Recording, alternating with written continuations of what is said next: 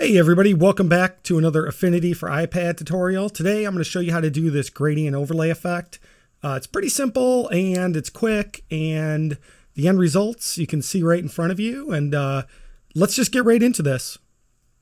Okay, so the first thing we're going to want to do is import your picture. I've brought this picture in, and what we want to do is make this black and white. So let's go ahead and right off at the top, you got your black and white filter here. And what we want to do is we have all the colors on the bottom. We want to just quickly kind of like get it dark. Like we want a good black and white. So we don't want to go too harsh, but as you can see, you know, there's a lot of red in the face. So as I pump the red up and down, you know, it makes it whiter or blacker. So we kind of want a good contrast with this picture because of the colors. The darker the area, the more the colors are going to show up in this specific tutorial. So let's kind of just do that. That's good enough. I like that. Now we go back to the layers, and you know, we have the black and white here. We can turn on and off. We'll keep that there. We don't necessarily 100% need this in black and white, but it definitely works a little bit better in black and white, I think. So I'm going to make a new layer. And what I'm going to do is I'm going to make a box, and I'm going to go ahead and put the box over it. And I'm going to go down and make this a screen. Okay, so what that's going to do is when I put a gradient over top of it, by selecting the gradient tool, and we're on that layer we just made. Now, when I go to the colors, I could tap the edges and I could put colors in. And because it's set to screen mode, it's going to knock out the blacks and whites, and it's going to overlay them with whatever the color is. So basically what I want to kind of do is start from a blue and go up to like a so start with like the cool colors and kind of go to the warm colors. So I'm actually going to make this top like a yellow. Slide that down. Now we got red. And then I kind of want like a purple in the middle. And as you can see, that's pretty much the majority of how you get that look going. Now I'm going to go in and show you how to kind of refine this a little bit. The biggest thing we can do is some of this is a little light and a little dark. Like these eyes, I definitely want to make darker and really pop them out. So what I'm going to do is I'm going to add another new layer here. I'm going to go to the bucket tool for the fill tool. Actually, we are going to need to go through and scroll through to the grayscale. And we are going to want 50%. And if you can't quite get it at 50, just give this a tap and you can click 50. And now that we're on the fill tool, we are going to tap the layer. And what we did was we made a gray layer here. Now we are going to go into our layer options, and I want this to be soft light. Now, if you've done this correctly, when you toggle this layer on and off, you're not going to notice any difference. And, you know, that's what we want. And that's how you know you did it right. So basically, what we're going to do is we're just going to dodge and burn.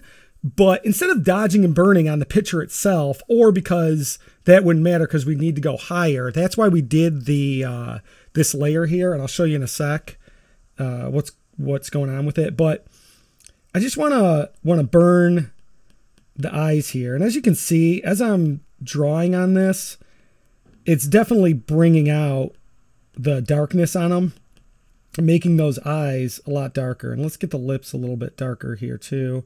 And maybe kind of go a little smaller and kind of do some of this hair as well. Kind of maybe drop the opacity down and kind of get some of this hair darkened as well. So as we turn this layer on and off, you can see now we're going in and refining it a little bit, and we're making artistic choices of what we want to pop in and pop out. Also, same thing, we can go to the dodge layer and do that with the white. So maybe this cheek and kind of up here, I don't want as white. And then make sure here in the bottom right-hand corner, we're on midtones. For the whites, if we go to highlights, we're going to get a much more drastic, you know. Turn the opacity down because I want to just kind of keep it nice. Maybe a little on the nose, a little on the chin. And then now let's turn that on and off. And as you can see, we're really kind of going in harsh and cutting out the stuff we do and don't like. So that's totally, now we're at the artistic part. Whatever your picture is going to be up to your discretion. So I just want to show you what that layer is doing. I'm going to turn off all the other layers. All that layer is doing is just adding black and white onto it to dodge and burn it. So at any point, if you really get into this and you messed a part up, you can just go back in with gray, 50% gray, and it's basically going to erase that. So let's turn our layers back on again. And I'm going to show you one more thing. You might want to cut out like this shoulder. I kind of wanted to cut that out. And so I'm going to create a new mask. I'm going to click on the mask. And what I'm going to do when I'm on the brush tool is if I have black, it's going to erase.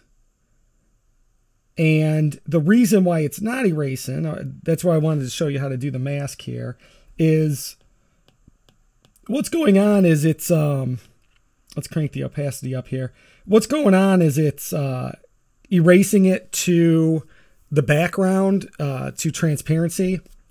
And the background, it thinks it's going to default to black. So we got to make a new pixel layer and drag it under. And then we're going to make a new rectangle here. And we are going to color this white. And then now, when we go back and turn our layers on, now we can mask how, you know, you're used to masking. So let's go ahead, click on that. And we're going to kind of go in. Let me drop the opacity now. And I kind of want just this back. I kind of want to make it like it's a little sharper. Like that. And now at any time, I can go back on the pixel layer. One more thing I want to do is just kind of get the, I want to burn this hair right here. And if we go to the shadows now, we can really get in there. Let me get the opacity up. Now we can really make that hair sharp and kind of get into there. So that's it. You know, you can kind of keep going in and refining this, but that's the basic way to get these cool little gradient portraits kind of going.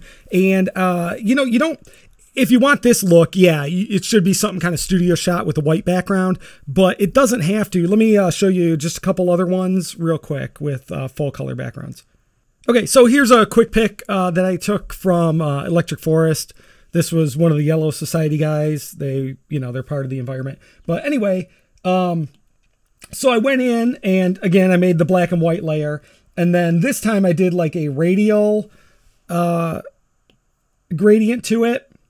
But as you can see, also two things. One, instead of masking, if white is your last color, it's gonna basically mask it white anyway. And oops, you can kind of go in and it still works if it's not a full color background. And I'll show you one more. And this is the last one. You know, this photo was a full color photo and we did the gradient to it. And, you know, each photo, it's going to have a different look to it. But I just want to do a quick tip and give me a follow if you like these. And I'm going to be doing more. And I hope you guys learned a little bit today.